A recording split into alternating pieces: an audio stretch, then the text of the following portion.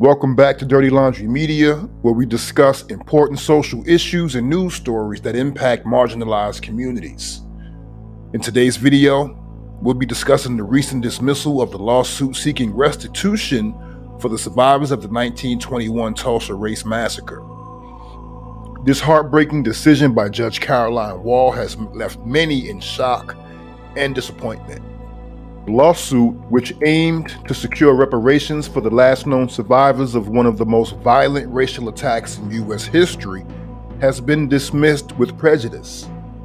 This means that the case cannot be refiled, effectively ending the survivors' years-long legal battle for justice. The decision by Judge Wall has caused an outcry within Black America, as the Tulsa Race Massacre holds great significance in the fight against white supremacy. The hope was that a victory in this case would set a precedent for other communities that have suffered from similar acts of racial violence. Attorney Demario Solomon Simmons, who leads the Justice for Greenwood movement, rightly criticized the city of Tulsa for its hypocrisy. Because while the city capitalizes on the survivors' story for cultural tourism, it has failed to acknowledge their suffering and has denied them reparations.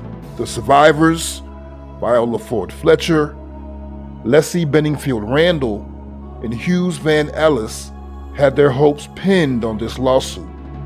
Unfortunately, the judge's ruling dealt a devastating blow to their pursuit for justice.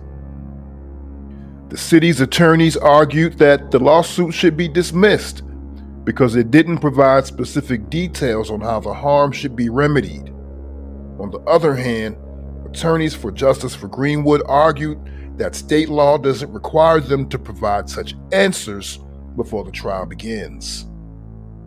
Now, it's disheartening to see that the court chose to focus on technicalities instead of recognizing the magnitude of the harm inflicted upon the Black community during the Tulsa Race Massacre. This dismissal comes after over a century of struggle and failed attempts to address the injustices of the Tulsa Race Massacre. The survivors and their supporters had hoped that this time justice would prevail, but their hopes were shattered with this ruling. It's important to note that this defeat not only affects the survivors and their families, but also reverberates throughout Black America. The denial of reparations perpetuates the long-standing systemic inequalities and injustices faced by Black communities across the nation. In an additional disheartening development, the state superintendent of public instruction in Oklahoma recently advised against teaching that the Tulsa Race Massacre was about race. This attempt to suppress and distort history only further compounds the pain and erases the experiences of those who have suffered.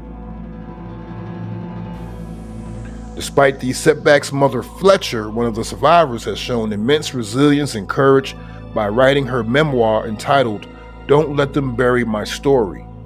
At 109 years old, she is the oldest living person to do so.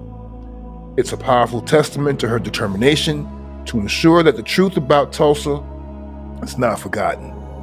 In conclusion, the dismissal of the Tulsa Race Massacre lawsuit is a devastating blow to the survivors and the broader fight for justice.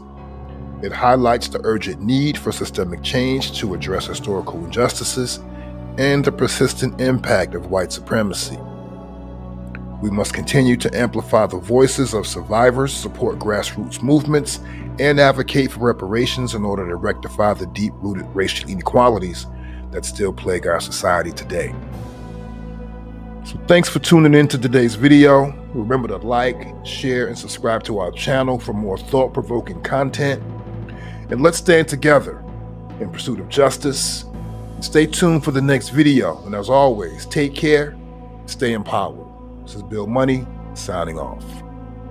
And remember, what doesn't come out in the wash always comes out in the rinse.